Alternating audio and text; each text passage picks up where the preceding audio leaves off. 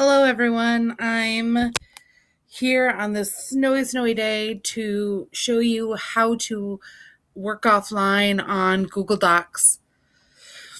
It's really kind of self-explanatory, and if you are a student of Fremont High School, it's pretty much your default settings.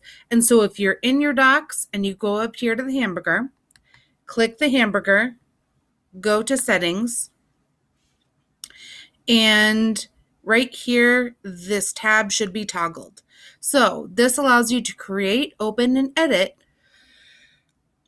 your recent Google Doc files on this device while offline. So if you're home and your home doesn't have a Wi-Fi connection, or you're on the bus and you need to work on an assignment, it allows you to do so, and you can upload it once you get to school.